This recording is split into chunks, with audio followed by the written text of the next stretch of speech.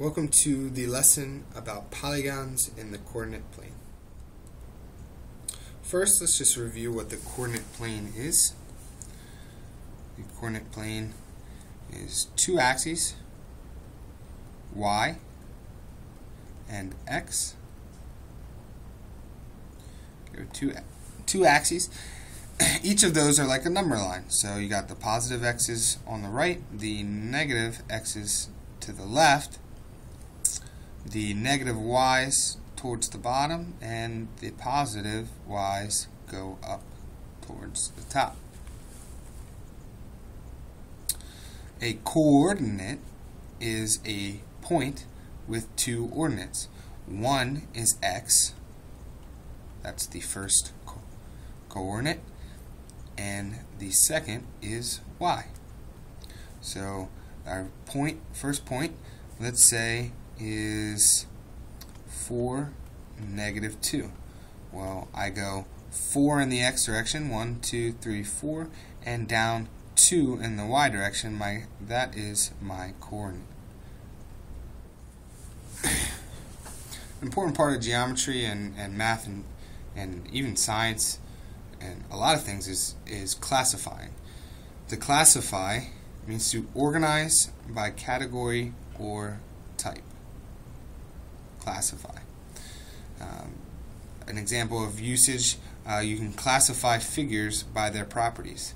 Earlier we discussed how we could classify triangles depending on how many of their sides were congruent to each other and the types of angles in those triangles. That's an example of classification. One of the related words, and classified. Example, rectangles, squares, and rhombuses are classified as parallelograms.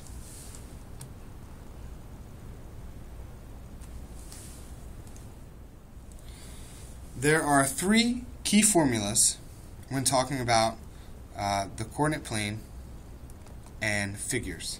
So now we're going to take geometry and all the properties and things we've learned, and believe it or not, this is all just to build up to incorporating those properties into algebra and the coordinate plane. Our first formula we're going to talk about is the distance formula, and that's right here. That is D equals, and make sure you copy these down in your notes. Please, please, please, please. These are very, very important. Pause the video and copy these three formulas down. The distance formula, D equals the square root of x2 minus x1 squared plus y2 minus y1 squared. What that does is, if you have a line segment or a line, or you want to find the distance between 2 points or the length of something, you would use the distance formula. This could come in handy because when you have a figure and you want to find out what type of figure it is and you want to classify it as something, for example, you see a quadrilateral, you don't know if it's a square or a rectangle or a rhombus or a kite or a trapezoid. You don't know. You need to find the length of each side, and if the lengths are equal, then they are congruent, and therefore you can start to classify. You can also classify by diagonals, and you can also definitely use this formula to prove that diagonals are congruent as well. The next one we could talk about is the midpoint formula. Now, just like with the distance formula, pretty self-explanatory. It finds the distance. The midpoint formula is the same way. It finds the midpoint of a segment or a line, or just the middle of 2 points. To determine possibly the coordinates of a midpoint of a side. So if you wanted to find the middle of something, say you knew that a diagonal was bisected and you wanted to find out where it was bisected, and you knew the coordinates of the endpoints of the diagonal, you could find the midpoint. And like I said right there, whether diagonals bisect each other or not is a good use for the midpoint formula. And I'm sure you're all familiar already with the slope formula. Here it is again. M equals y2 minus y1 over x2 minus x1. And this will help us tell if sides are parallel, if diagonals are perpendicular, and if sides are perpendicular. Because if sides are perpendicular, that means that angle where the sides meet is a right angle. Alright, here's a line. You may see shapes that look like this in a coordinate plane. So shapes in a coordinate plane, or polygons in a coordinate plane, simply are taking what we know as polygons and putting them on the x and y axis, on the coordinate plane. So each of these lines will have certain points, are made up of certain points from the coordinate plane, and each of these vertexes have certain points as well. Using the distance formula, here is the distance formula again. D equals the square root of x sub 2 minus x sub 1 squared plus y2 minus y1 squared. So let's just start by copying that down, because that always helps me, and that should help you when filling in what we know into the formula. So I have x2 minus x1 squared plus y2 minus y1 squared. Now I'm going to pick my 2 points, negative 2, 1, and 4, 3. I'm going to make this 2. I'm going to make this 1.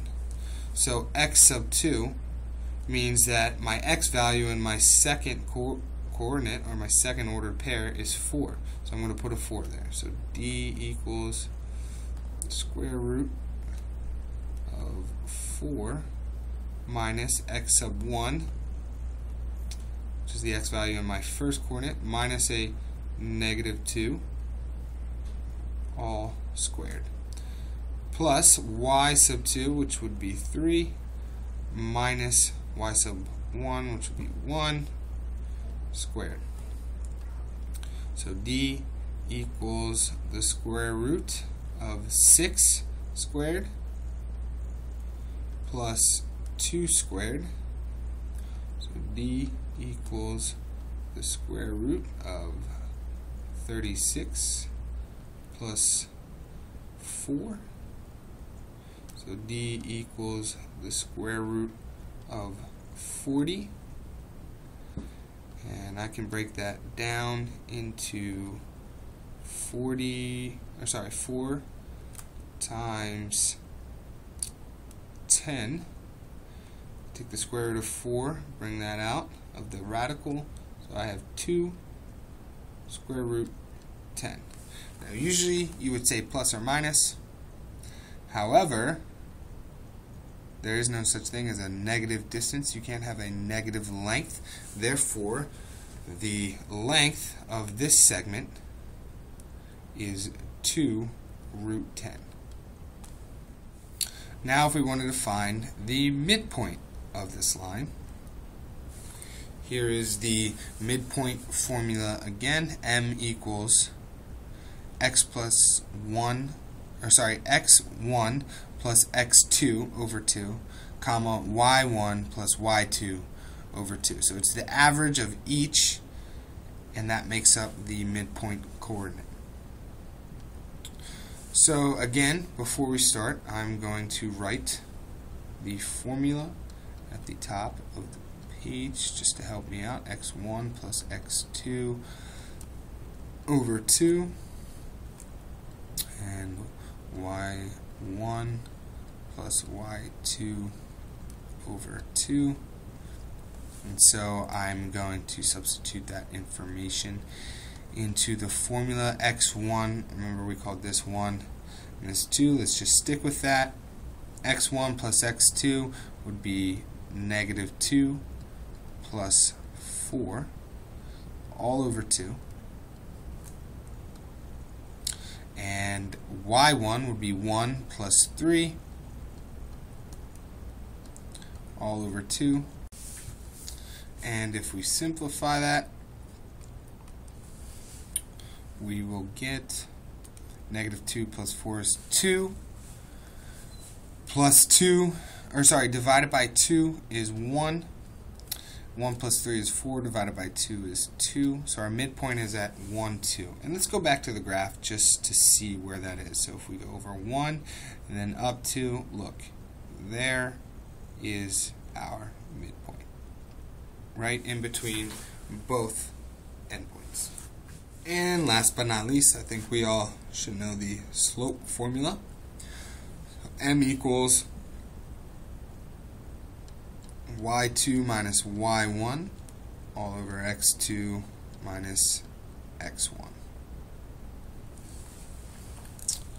If we use that, find the slope of this line, y2 would be 3 minus y1, which would be 1, all over x2, which would be 4, minus x1, which would be negative 2. And we're going to get 3 minus 1 is 2 over 6. So our slope is 1/3. So if I evaluate that, let's go to our midpoint. There's our midpoint. We go over, or up 1 over 3, up 1. That is on the line. Up 1 over 3, yes, that's our midpoint. Up 1 over 3, yes, that's on the line. Up 1 over 3, there's our endpoint. So that's just a way to check your answer for slope graphically. So our slope would be 1/3. Positive 1/3. That's all I have for this lesson. I hope you learned something. Go back and watch the video again if you don't fully understand.